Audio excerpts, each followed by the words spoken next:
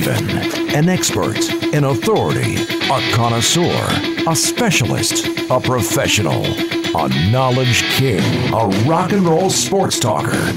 Coons Ford of Security Boulevard is proud to present The Sports Maven with Bruce Posner, a no-holds-barred look at the sports world. Now, here's Bruce Posner, The Sports Maven. We welcome everybody in today on what I'm calling the statement weekend of the year. Not really a Judgment Day game for the Terps, but it is one for the Ravens. But right now I'm going to bring in my good buddy to talk all things Maryland after one of the most hectic weeks in the history of the University of Maryland football program, or, almost any program. And that, of course, is my buddy Wayne Viener. Wayne, welcome in tonight.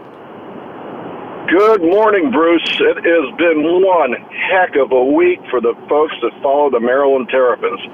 And if anybody's interested in sports at all, you know what's been happening at Maryland because it's been on every headline. It's been in the New York Post, the New York Times, everywhere. It's just about the dysfunction at Maryland. But we've spoken a lot about that on the podcast and on the air. So maybe today's about a football game. Which way do you want to go with this, Bruce? Both, because we can't go along to my audience in Baltimore without talking about what happened. And then we'll get into the game a little bit. But it was just, we were there Tuesday at the Board of Regents meeting, and I think we kind of both went in there. The rumor was out before the meeting. All right, so we knew that what was going to happen per se, or we thought we knew. But then when it happened, and it's funny, Wayne, when we were at that meeting, there was a feeling in the air of what's the right word? Revolution among the media. And the questions to then head of the Board of Regents, Brady, were, I don't like to use the word contentious, but they were more or less challenging. Is that the right word?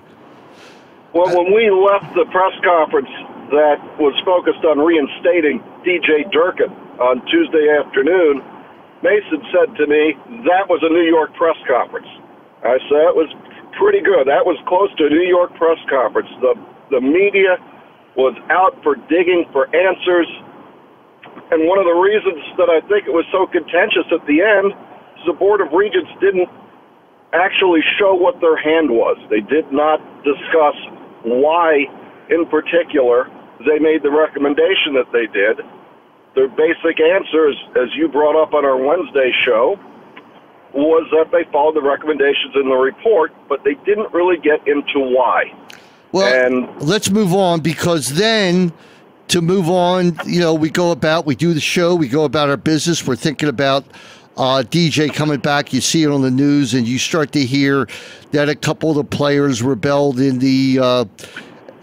his meeting. They walked out, and you start to hear some student groundswell. And then the next day, I'm playing golf because it was 70 degrees. I get a call from Mason, and he says to me,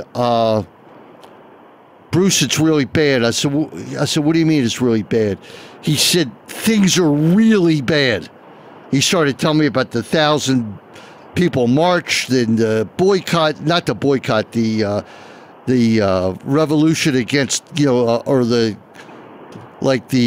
groundswell to get rid of DJ. And then before you knew it, 8 o'clock that night, and I'm sure it was done early, the announcement was made that DJ was fired.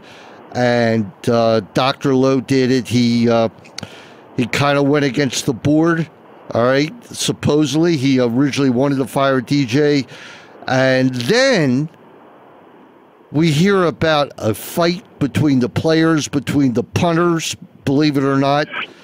And you start to hear some contentiousness among the team.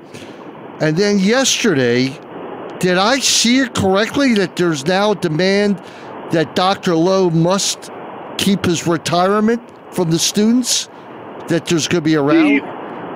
Right. The fire Lowe, or Lowe must go, contingent has now shown up in College Park, which is Dr. Lowe in that press conference we referred to on Tuesday, announced that in June of 2019, he will retire from the position of the president of the University of Maryland at College Park. But since then, the provosts, deans, and professors have written a letter in favor of Dr. Lowe's actions in terminating DJ and have put out a call for him to possibly rescind his retirement and stay on as the president. So now there's a movement that Lowe must go. It is time for him to stick to his plans and move on from College Park in what is now, 8 months from now. At the end of the academic year, the University of Maryland academic year is a fiscal year. It ends on June 30th of 2019. That kind of makes him an interim president. Oh, there's your favorite word, interim. When that word interim gets attached to you, all right, it means you're done, all right? That word interim is the end, all right? If you're Wayne, if I ever say you're the interim co-host, all right, look out. Well, I'd say you've called me worse, but you haven't. Right now, that would be a put down. Yeah. The label interim at Maryland has always led to terminations and disaster. And, boy, that'd be a good way to put this week. I wrote a column yesterday that started with the phrase, and reused it several times, of course this will calm down.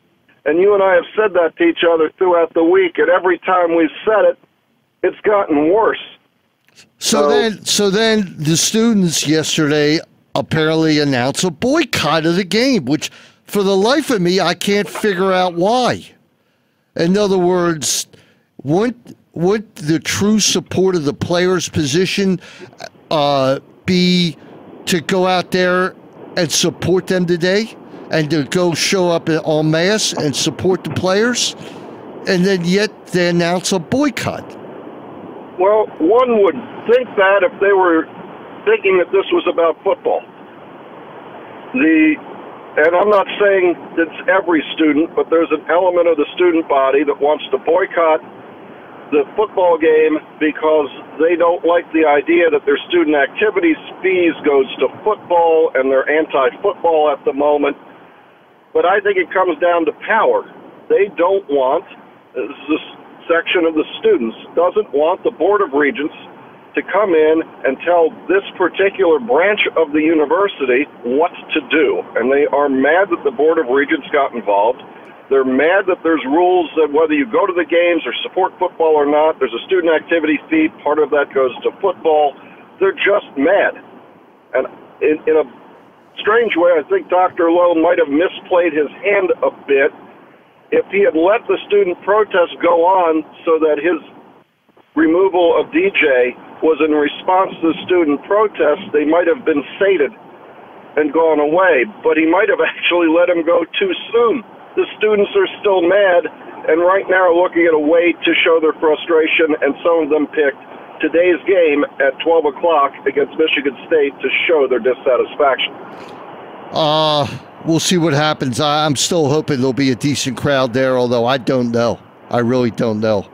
So, where do the Terps go from here? Now, I said it on our podcast the other night. I'm going to say it now.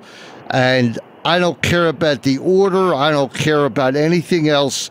There's one guy out there who I believe can immediately rebuild and thus save the program and maybe even step it up. And it was a guy who was overlooked, really just given a quick look to become the new coach of Maryland when Randy Edsall was fired. And as he was the interim coach, we knew what that meant, Wayne. And that, of course, is Mike Locksley. Here's my point. He has gone to Alabama, and he has helped engineer that offense into a machine that makes Alabama look like an offensive team, where as great as they are, they never were looked at like a tremendous offensive team. But what he's done with Tua and just engineered that offense, he's been fantastic. Mike Locksley is the guy that Maryland needs. And I tell you what I think. I'd hire him now. I'd try and steal him now because who the hell cares about Alabama? Who cares about Nick Saban? All right? Right. I mean, Alabama's, it's not like they're a national program. I mean, nobody's even heard of them before. But who cares about them? Do you honestly care about Alabama after the 25 people that they got to go there that might have gone to Maryland? I mean, is this a sportsman-like move? You know, can't touch. This is about winning here. You can't touch Locksley until the season's over. Why? I mean, first of all, Locksley's might be the only guy in the country who's dying to come here other than those who don't have a job and want to get paid a couple $1 million a year. Locksley wants to come here to be the head coach. He owns this area. For those of you who don't know it, he's the #1 recruiter, and there's not a close second. Mike Locksley will destroy James Franklin in this area. Well, we always get hope so. Look, Maryland has some pretty good recruiters now, which is Azar Abdur-Rahim, who was at Alabama. When Mike went there, Azar came to Maryland. He was the head coach at FCA. Beatty, the wide receiver coach for Maryland's doing great in the 757, which is the Tidewater area of Virginia. It was at the 804. I can't remember anymore. So if you add Mike Locksley and the high school coaches in this area, D.C., Baltimore, Northern Virginia, they love Mike Locksley. That's one of the top reasons to get him, because it's going to repair all the fractures that have happened with the DJ thing, with the Randy Edsel thing. You bring in Mike Locksley, you have an in with all the local talent. If you can recruit here, and it's always been said about Maryland under the sleeping giant, if Maryland could just recruit at home, they'd be a national power. Mike Locksley gives you a chance at that. I'm not so concerned at what he did at Alabama. I just want somebody who can lock down the DMV, and we'll go from there. Well, look, here's Mike Locksley, who was really up for the job, and I got that in quotes. He never had a chance for the job, just for the record, in my opinion. And my opinion is pretty good on this topic. He never had a chance. And DJ got the job, and here he is, a guy who was like looked over, passed over, and he wants to come back. And please don't tell me about his record at New Mexico. We all make mistakes in life, and his going to New Mexico was just an outright mistake. I mean, you know, first of all, how could he pull, and he did pull his kids somewhat from the area to go to New Mexico, but New Mexico, let's be real. I mean, as far as being from around here, and New Mexico, were they ever a power? I bet they've never been a top 10 team ever. But anyway, Locksley wants to come back. Locksley's the guy. And I know, well, you're supposed to have the president so he can hire the AD. And, you know, if Maryland does it their old-fashioned way, by the time they get around to it, Mike Locksley will be coaching probably at one of the SEC schools that have has had failures this year, or somewhere, you know, he's not going to last forever as the best offensive AD in the country. That's my take. So there's a chance. Look, it's not just your take, Bruce. Who gets most of the open jobs?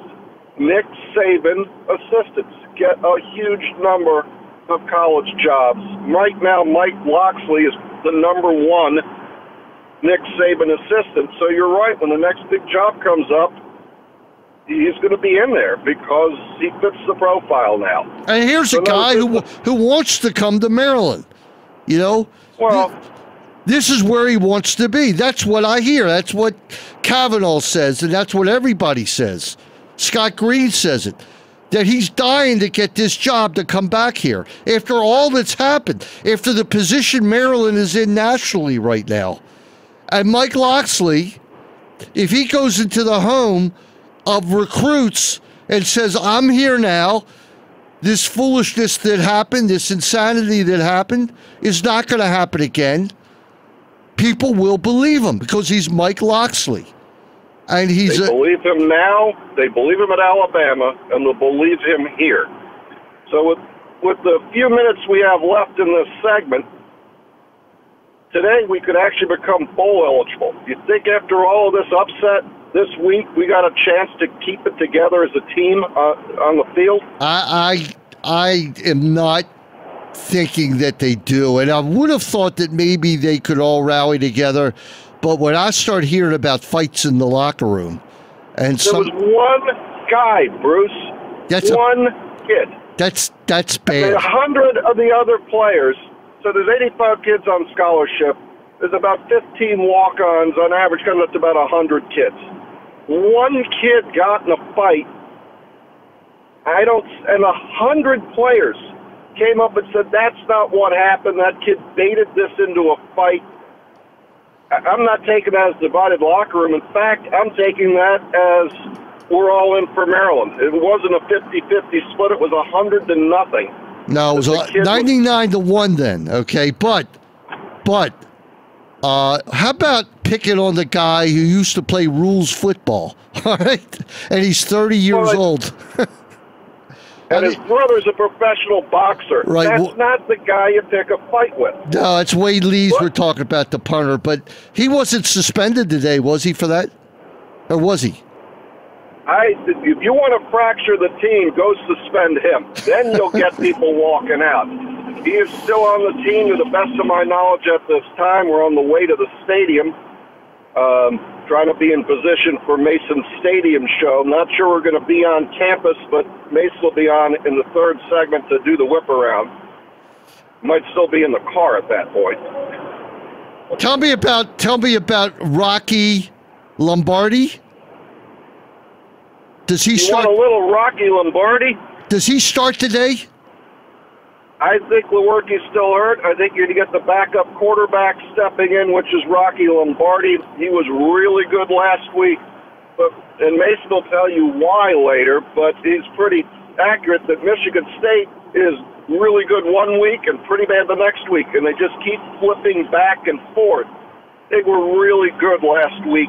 I suspect that maybe they won't be as good, but I think most of this is on Maryland's ability to come out and play with some vengeance against the week that was. You have to have a perception.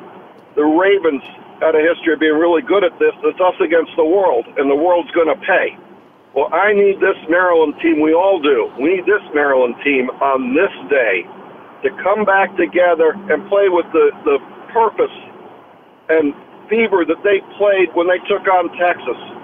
Because you've seen that they can do it. I hope this week brings this team closer together, and we actually get to see the good Maryland today against maybe the not-so-hot Michigan State. And winning cures a lot. A win today would be big. And of course, really big. Of course, we're overlooking the interim coach, Matt Canada. All right. I hate to use that word, but I guess now he's the head coach. You know, I considered him the head coach all year. We didn't really talk about our feelings about that press conference. I don't want to get back into it, but I just have to say I was absolutely stunned and shocked that the Board of Regents ever reinstated DJ. I'm a DJ guy. I just never thought they'd do it. So I've been thinking Matt Canada's the coach all year. Yeah, well, we didn't really know that answer. And one thing I did tell you as it went along is that each day that went by was in the favor of DJ being retained with the Board of Regents. Because it almost was like they were looking for a reason to keep him. But I don't think anybody felt the national reaction to it. And when it happened, then it was time for DJ to go. And it probably was a shame that they didn't let him go right away rather than twist in the wind for 5 months. And they should. I mean, I always thought from the first second he wasn't going to be allowed to stay. I mean, from the second it happened. But as it went on, it seemed like they were going to go ahead. But, again, with all the talk, and now, DJ's gone, and poor Jordan McNair is still gone, all right? But he's gone for real. He's like not a, It's just... Before we move on, yeah. I know up against the clock now. I got one question for you. Go ahead. Just about football in general. How fired up are you to have two big games to go to this weekend? Well, I'm very fired up, and I don't put the Maryland game as far as a game goes. Maryland game is about 50 other things, about attendance, who shows up. Win or lose is, their season's not over either way. I believe that if the Ravens lose, their season is done. And it could mean the end of Joe Flacco and eventually possibly lead to the end of John Harbaugh. And it doesn't seem fair for that to happen, but that's the way it is in the NFL. All right, and I'll go into that in the next segment. So with that, Wayne, thanks a lot for checking in, and we will certainly see you today at the game, and remind Mason to get me a lunch because I'll be there close to game time.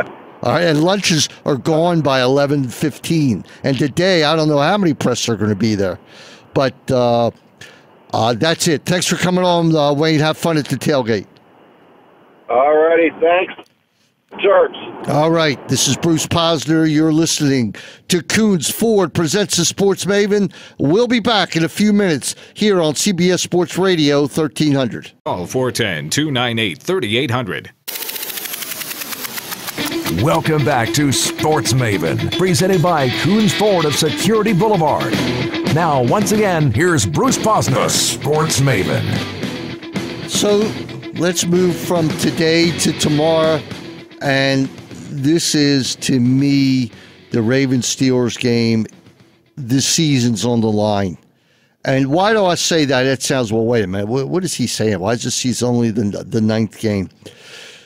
First of all, the Ravens, this is their bye week. It's always great to win on your bye week. It keeps the attitude great. And if you want to know what I'm talking about, watch what happens if they lose tomorrow. All right? Watch what happens in town and the questions and John Harbaugh's attitude. And look, John Harbaugh's been great. He's been a great coach. He's been very successful, runs a great program. But the way I take it is that they went out and they got him 3 receivers. All right, and that was the real weakness last year. And the defense is rated or was rated 1 or 2 all season long. It probably still is that high or nearby. And after all that's happened, all right, the team is 4-4. Why is the team 4-4? Because they lost 2 games that should have been won. And they lost 2 games late in the game. 2 games, one of which because the quarterback could not engineer a drive in overtime. And remember, against Cleveland, Jake, he had 2 opportunities to drive the team 20 yards to let Tucker try the insane 55-yard field goal. Couldn't do it. Couldn't get it done.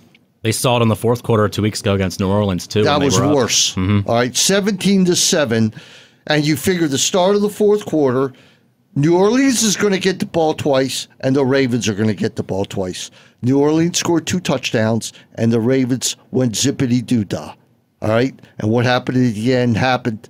And the extra point miss never should have been a factor. You don't lose the play. You don't lose a game on 1 play. You lose a game, all right, when Hayden Hurst is 7 yards behind the defender and you underthrow him again. You underthrow him. Last week's not even worth talking about. Last week was an embarrassment. What Carolina did to the Ravens. And may I add, the only pleasant thing about that game was the play of DJ Moore. All right, he was fantastic. We thought Torrey Smith might have most of the plays that day, but he ended up being hurt. But he's still hurt, by the way.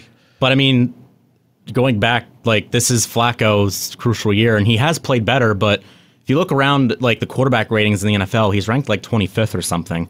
And his yards per attempt is still not as high as many quarterbacks in the league. Despite how well he's played, when you compare it around the NFL, and there are a lot of great quarterbacks, but he's still in the bottom half. Check down. All right.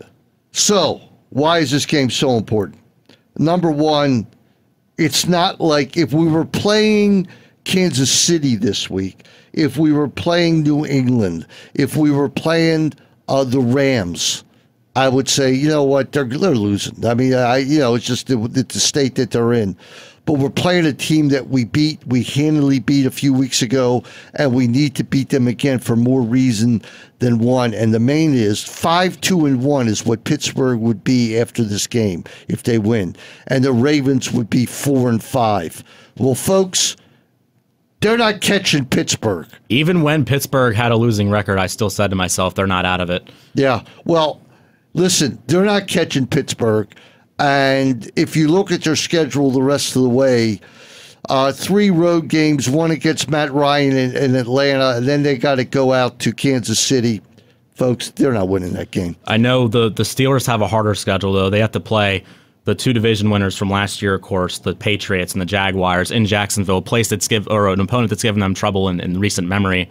And they have to play the Saints and I believe the Chargers too as well. So, I mean, because they finished in first place last year, they have a much tougher road ahead, but they clearly look a lot better right now. Yeah, they have the penalty of finishing first. Of course, the Ravens were able to gather Oakland and Tennessee by finishing where they finished. And, you know, let's be real. They squashed Tennessee, and Oakland is just hapless. Yeah, I think they got Buffalo too from finishing where they finished last year, which they don't have to play New England or a improved Dolphins team or anything like that. Right, so that's so good. everything worked in their favor, and what can I say except that they have to win this game. They can't fall that far behind, and you start thinking about what's going to happen. I honestly believe that we should see more of Lamar Jackson, certainly inside the red zone, and Joe, when he gets inside that red zone, and also with the weakness of the offensive line right now due to injuries, Lamar Jackson is much more capable of escaping a sack and making a play happen. Joe just isn't. Whether it's still his knee, he just isn't moving quickly. He doesn't escape the rush too well. He's not throwing well on the run, and he threw 2 of the most god-awful interceptions last week. And now Ronnie Stanley and James Hurst aren't playing tomorrow already, and Alex Lewis is still questionable. So Ronnie Stanley's out, definitely? He's out. He's got an ankle injury. It was announced yesterday, and Hurst still has the back problem. I know Hurst is out. Well, they got real problems. Well, yeah. That's like an excuse for not winning, but it's also an excuse for using Lamar Jackson more. It really is. And luckily, they're going to have to get creative for sure. Luckily, T.J. Watt's their most formidable pass rusher, but the Steelers' defense isn't anything to be too afraid of. But when you're losing 3 starting offensive linemen on a line that was already struggling in run coverage, it's going to be a challenge. And I think we're going to see a lot of Lamar tomorrow just for the sake of being creative. Yeah. Well, the Ronnie Stanley thing definitely brings that to a head. I guess we'll see how that goes. He's been frustrating. He's been hurt a lot. He hasn't been able to consistently stay on the field, and people think that he's a top tier tackle. I haven't been convinced of that yet. I need to see more. I don't know when he plays he is, but he's got to play. Yeah. And you're right, he has missed too many games. And so who moves to left tackle? The rookie? See, I think they're going to keep him at right tackle because he's taken literally all of his reps through camp and practice there. I think maybe I could see an instance where maybe they would put Orlando Brown at left tackle and put Marshall at right tackle, or maybe they'll do what they did last week and keep Brown at right tackle, then have Jermaine Illuminor at left tackle. But Alex Lewis, if he plays, he's played tackle before, so there's a lot of different possibilities. I'm afraid to ask, do they have any backups from that? I was going to ask the guy from my website who writes for me to go try out. They might need him. He's got the size. Well, I don't know what to say, but somehow or another, you have to deal with injuries, and they got the guy who can play in that situation. His name is Lamar Jackson, all right? And, wow, I tell you one thing, it tells you without question, in my opinion, that you're going to see no huddle Lamar. You're going to see a sped-up game to try and tire down the defensive line, not let them get set up, not let them get in their play calls. Because if you go, 30 seconds in the huddle, that could be disastrous. The defense needs to play better tomorrow too. We need to see. I expect Ben to attack the middle of the field with McDonald and Jesse James right away, considering the Ravens have struggled keeping the middle of the field covered. And C.J. Mosley's also questionable with a thigh injury. But he practiced yesterday, so he's probably going to play. But even when he's been active, the middle of the field, defending that has been an issue for the Ravens, as has pass coverage. Jefferson, Weddle, and Smith have all struggled. Surprisingly, the most consistent guy, I feel like, has been Brandon Carr the last few weeks at his advanced age. But the pass rush, too, needs to show up. They had 1 sack last week. You can't... There's a lot of money that's going to be... there's a lot of guys who will create a lot of cap room. Oh, yeah. All right? And I think at this point, I don't see a way that Joe comes back. All right. I was talking to my dad last night. If I were the GM, I'd cut a number of guys on that. Both on offense and defense that are taking up space, like Mosley. I'd cut Jefferson. I'd cut Jimmy Smith. I'd just start all over. Not cut, release. All right. Before we go to the break, Clayton Kershaw, 3-year, $93 million extension with the Dodgers after being humbled in Game 5 of the World Series. But of course, it was a vastly superior Red Sox team. It wasn't even close. In fact, I'll go on to say that the Dodgers could not have beat the Yankees. The Dodgers could not have beat Houston. And the Dodgers could not have beat Cleveland.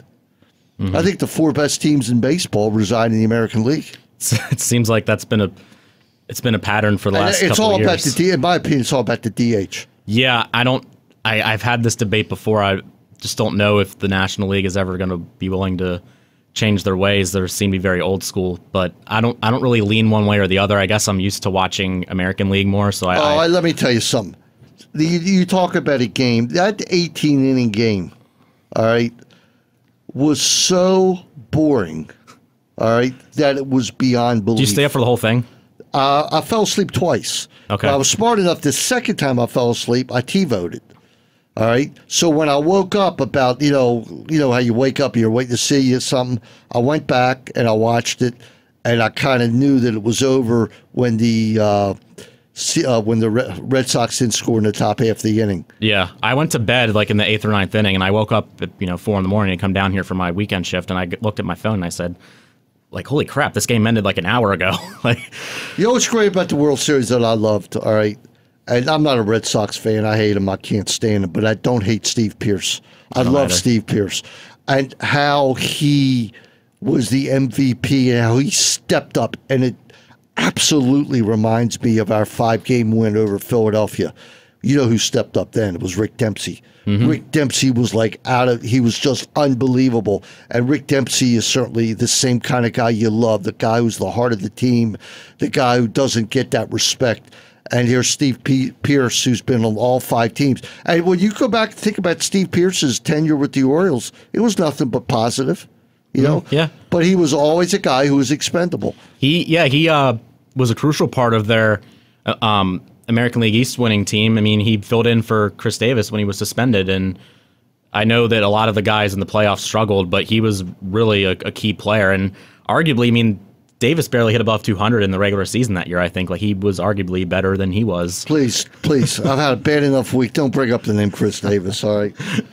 Please don't bring it up. It's been a long one for sure. And, of course, I had a little talk with Kyle before, our new producer, and I said, give me some insight because he covers the Orioles, or he worked on the Orioles here. Mm-hmm. He doesn't know anything. I don't think anybody knows anything about who's going to take over. It's a mystery. Or you hear crickets, you hear the tumbleweed. Like, that's. But I don't understand how you could go day after day without a guy in charge. It's when you lose 115 games too, especially. I mean, did that affect us losing the Victors? Did that affect us losing the pitcher? I mean, I don't know. I understand they're signing some 15-year-old kids out of the Dominican. One of which, whose last name is Machado, which is kind of ironic. But is he 15? Speaking of Machado. I think he's about 15, 16. Speaking of Machado, I don't know if the Dodgers want him back, I'll be honest with you. Watch him wind up with the world champions or with the Yankees. The Phillies could be an interesting one, too, because McPhail is still there, and he's the one that drafted him, and they have a lot of money to spend. But I think either him or Harper, one of the two, will end up in Philly. Well, so whatever. But to me, it's always like the rich get richer. So I kind of think the Yankees might, or that would be. Imagine Stanton, and Judge. And a large part of the fan base has already turned on Manny, too, because of his issues in the World Series and the playoffs. So, especially if he's a Yankee or a Red Sox, he's quickly going to become a villain very quickly. Yeah, but, he relishes in that role, but he sure didn't do it. What the hell? He wound up striking out on a low pitch, but at least he went down low to try and hit it. You really hope Right.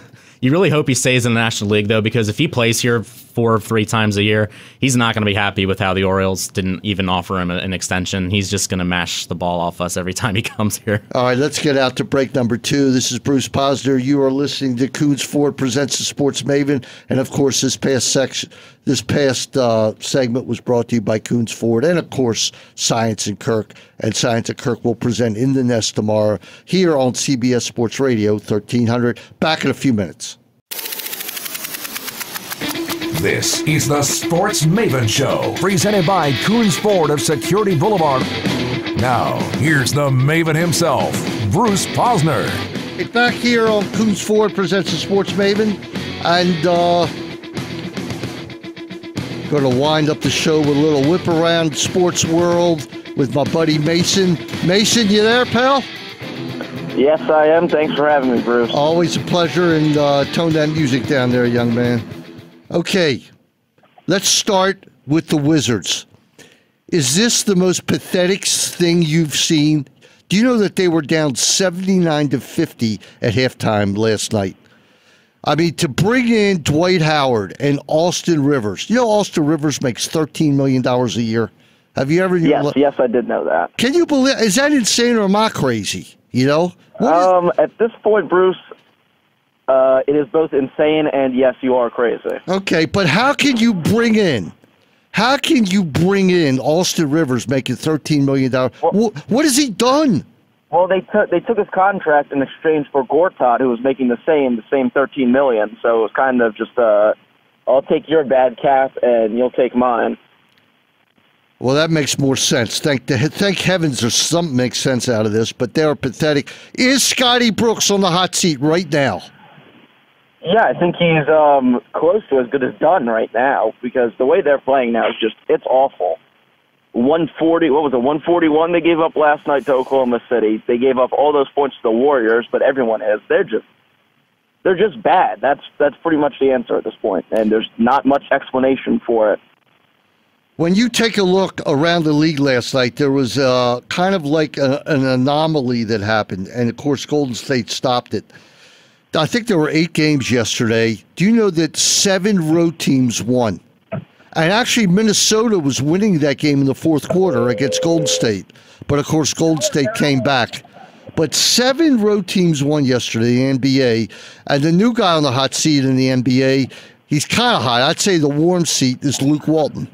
Apparently, Magic Johnson is pretty upset about the Lakers starting off 3-5, and they really don't look good. I don't know if you've had a chance to watch any of them. I saw a game or two, and yeah, you're right. He is on the hot seat because when a team brings in LeBron, they just expect to win. And for the Lakers, I really didn't think that was going to work that way. I thought it would take a little bit of time, and apparently Magic isn't willing to give them that time. So I really don't know what to tell you. I think Luke Walton's a pretty good coach. I think they should stick with it. I mean, what have they played now? 8 games? 9 games? It's all for early, but they've had a lot of home games. And also, they got a problem. I watch the NBA very, very closely. And when you watch them and Rondo's in there, I mean, Rondo's a great player, but somehow or another, it messes with the chemistry of the team. I mean, I saw in a couple games that they won without Rondo, and it was Lonzo Ball and a few other guards, the kid Hart from Villanova. There seemed to be a better rhythm, but the ball hogging of Rajon Rondo, it's not working. And I think, to me, just to my unobservant or naked eye, that something's wrong. Something's wrong with that team with Rondo. Now, maybe I'm wrong, and maybe it's early, but they do not look like a playoff team to me in the very tough West Coast Conference. Yeah, as far as Rondo, he's kind of like him, Cousins. They're guys that are toxic-ish players. Not a lot of teams win with them, and a lot of teams dump them off, and that's why Rondo at this point, even though he doesn't play like it, is a near minimum contract guy. is that, because you're right, he does mess up chemistry, even though he's a great player. Steve Kerr yesterday said that Boogie Cousins is there for 1 year, and they want him to get better and play so he can get a good contract from somewhere else. However, there's that possibility that Kevin Durant could bolt, and that's why Boogie Cousins is there, in case Kevin Durant leaves, which he can after this year. Why he would leave, I don't know. But maybe he gets tired of winning. I'm really not sure. But that team, I'm telling you, watch them play. I watched them last night in the fourth quarter, and it's almost like it's a joke. They're so much better than anybody else. I don't care on whatever level.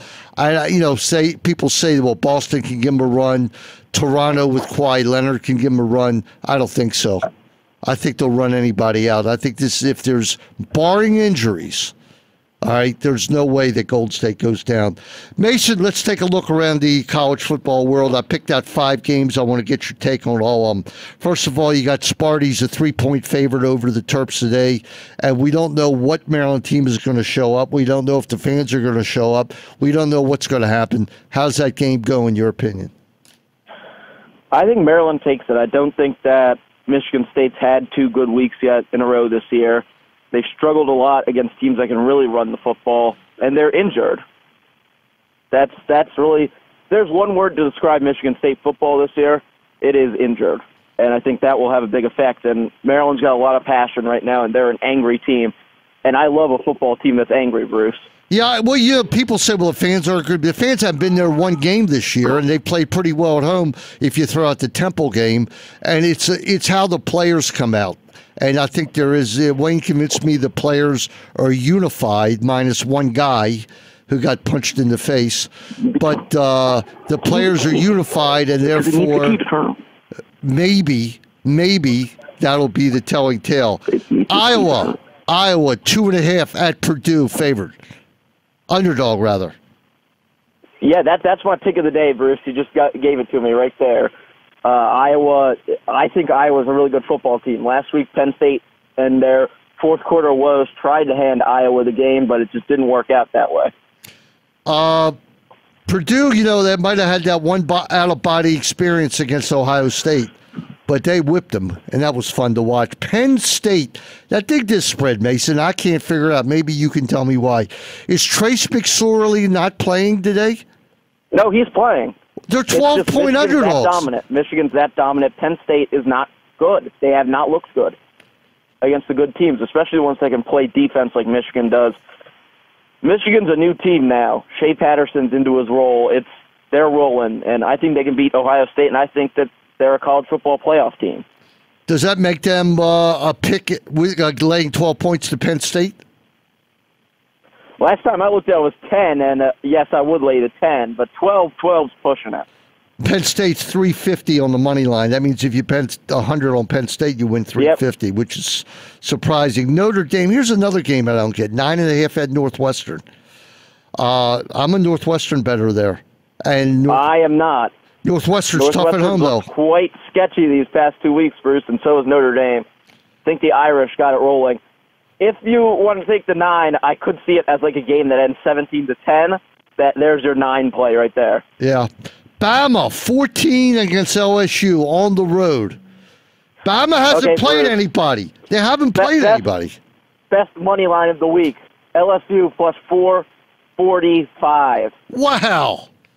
So there you go. That's my small play if you want to take one. Put 10 on LSU. Take your $45 if they happen to win the game. That would be interesting, but I think that'll be a closer game than imagined. But not if Mike Locksley is up to his old magic, because he has been a heck of an offensive coordinator. I'm in the Mike Locksley camp as he should be the new head coach.